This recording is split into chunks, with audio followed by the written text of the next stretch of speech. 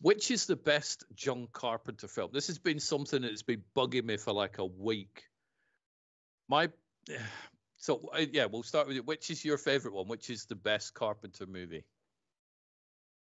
Well, when it comes to Carpenter, I only always have two films in my mind, and it's the two, the obvious two. I've got three. I can't choose between them all. I'm really It's always Halloween, and it's always The Thing. I think Carpenter sort of like nailed his sort of like tense filmmaking with The Thing, because with Halloween, it was sort of like his way of getting his foot in the door, sort of establishing himself, saying, this is what I can do. Give me the chance, and this is what I can do. I can make tension. I can make sort of like you believe that you are sort of like with the characters. Like I love it when a director is able to make you feel like you are actually in the film. And Halloween sort of like did that. It was the kind of first film of that ilk that you went trick-or-treating with the characters. You were in Haddonfield. You were sort of like in the area itself. You might not have been part of what is going on, but you were in the area itself. You sort of like felt like you were expecting to hear a news story or a news flash. Like you've gone and got your sweets. You've decided to leave everything alone. And then you've got home, you start eating the sweets, you're trying to watch a horror film yourself on TV, and then all of a sudden a news flash comes through and you hear sirens and all that kind of stuff. That's how it felt to me, Halloween. But with The Thing, he sort of like took that and made it more tense because it was in a restricted area. Like you never felt like you were in the film, but you felt like you were eavesdropping on it. You were watching something that you should never be watching. Like you can't believe what is actually happening. And I think for me, he sort of like was able to do that because he obviously did Halloween. He sort of like cemented his craft with The Thing. And I think personally, anyway, for me, his best film is The Thing, very closely followed by Halloween. So it's The Thing for me. I can't narrow it down because every time I think Halloween, I'm like, yeah, but then you've got The Thing.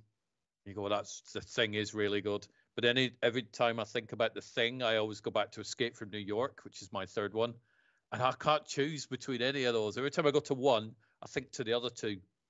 And it's one of those things. If somebody said, right, you've got to pick one or we'll shoot the other two, I don't know. I can't choose. So it's been annoying me all week. Which one do I prefer?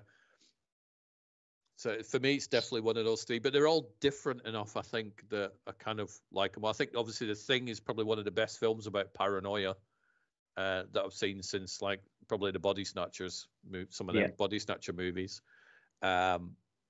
Escape from New York is just a great sci-fi movie, and Halloween is easily my favorite slasher movie.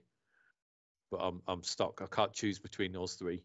Instantly, it was easy for me because when we did our 100 favorite films of all time, The Thing was in my top 10. Halloween wasn't. Right.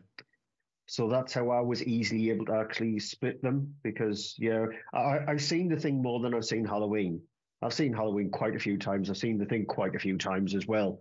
And I still, to this day, get a little something different from The Thing.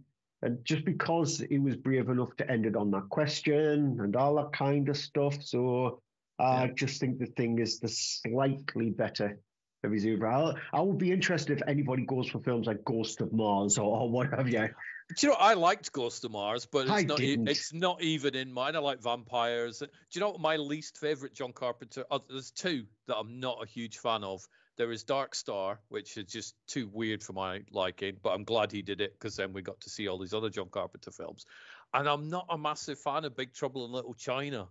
It's just too quirky and just bonkers for me. So, and I know a lot of people really like that film. I do. I actually quite like Big Trouble. It's just a bit, I don't know, it's just too, like he's having too much fun, which is fine. I'm all right with John Carpenter having fun. They should do. But compared to his other works, I would rather have Prince of Darkness. I'd rather have They Live.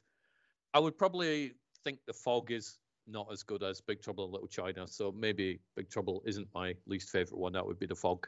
But Yeah, well, at least it's not as bad as the remake of The Fog. Never, Because never watched it. No, don't.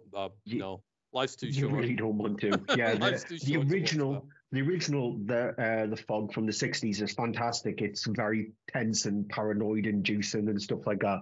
Carpenter's one is sort of like a watered down version Yeah, of it.